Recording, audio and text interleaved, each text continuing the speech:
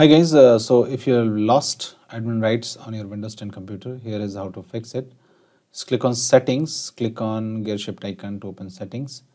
Now scroll down and find update and security, click on update and security and scroll down in the left menu and click on recovery, and now here advanced startup section, click on restart now.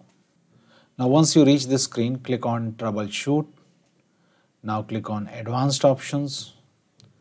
Now click on startup settings.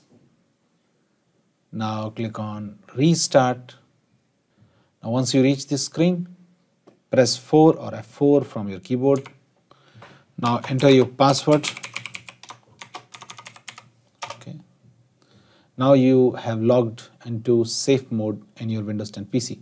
Now what you have to do, search CMD in the Windows 10 search box, open command prompt. Okay. Now you have to run these two commands one by one. The first command is, okay, hit enter.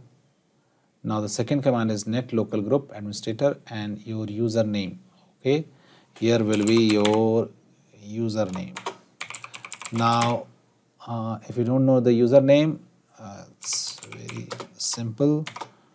Just type this command and it will tell your username. Now once you know your username, just replace it with your username and now run the second command.